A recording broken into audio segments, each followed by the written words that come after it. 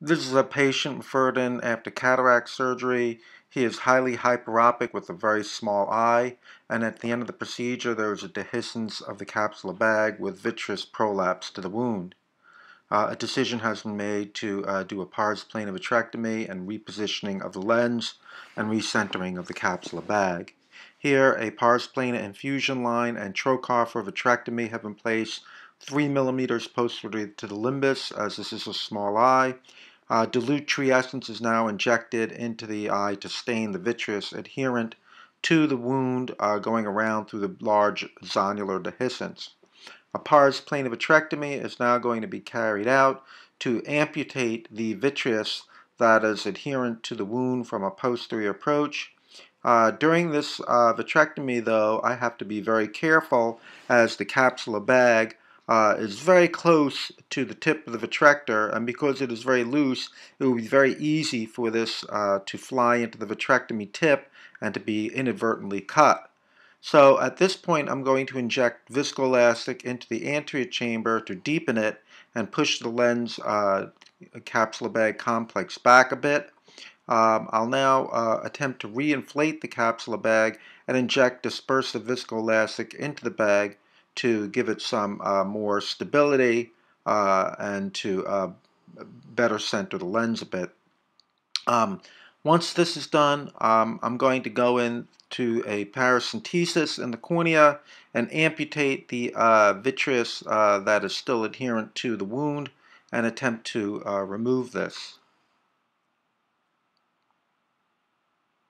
I don't want to use too much suction in the anterior chamber here, though, as the lens capsular bag complex will come forward given that there is posterior infusion. So here I'm going to add more dispersive viscoelastic into the anterior chamber to push the lens capsule bag complex back. Now I'm going to rotate the lens just a little bit and push it over into a more centered position. Further pars plana vitrectomy can now be carried out, and I'll be able to pull this amputated strand of vitreous back around through the zonular dehiscence, and the capsular bag at this point is a bit more stable because it is filled with dispersive viscoelastic. At this point, a CTR is going to be injected into the capsular bag using a spiraling technique. This is a very gentle technique, and if there's an inadvertent small hole in the peripheral capsular bag, it will prevent the CTR from poking through it. It will also prevent the CTR from pushing the haptic of the lens inadvertently. Once the CTR is dropped into the capsular bag, there is much greater stability to the capsular bag. There are good zonules here that are going to support the whole capsular bag complex, and the CTR helps distribute these forces more evenly. I'm testing the stability of the lens. At this point it feels quite good, and I'm sweeping the wound to make sure there are no vitreous strands that I can't see.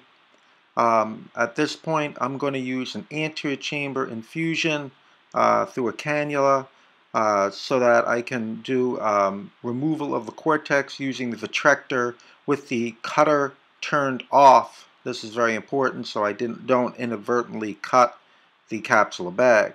So the vitrector is turned off, and I'm using the vitrectomy tip as an aspiration cannula, and I'm going to remove the residual cortex that is still within the capsular bag. This is easily done, and again the anterior infusion prevents the lens capsular bag from coming forward as I do this. I'll now rotate the lens a little bit using visco on a cannula, push the lens back, and at this point I can see that the capsulorrhexis is decentered, and so I'm going to want to re-tear this rhexis. A paracentesis is made, and a 23 gauge micro scissor is used to cut the anterior capsule. And once this little nip is created, I'm going to re-tear the rhexis here to make it a little bit more round and out of the way. A microrhexis forceps is passed through a paracentesis, and I'll use my left hand to initiate the tear. The zonules here are very poor, so there's not much to tear against, So I'm tearing very slowly and very carefully and trying to control the vector forces so the tear doesn't go out. I'll now switch hands and complete the tear with the right hand from a slightly better angle to do so. And again, the zonules are quite poor, so I'm taking it very easy here.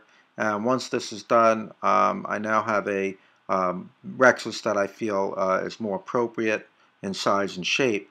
I'll now rotate the lens so that the haptic is in the position of the zonular weakness, giving some structural support here in this area, preventing the capsular bag from collapsing in this area more over time.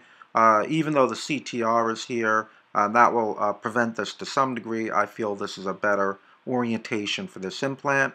Once this is completed, I can remove the anterior chamber infusion line, pull out the trocars, and the case is completed. You can see as I pull these out that the lens capsular bag complex is well centered and very stable. Slit lamp photos are taken the next day. The patient was very pleased with the visual outcome on day 1, seeing 20/40 uncorrected. These are the slit lamp images taken on day 1. You can see that the cornea is quite clear. The implant is well centered and very stable.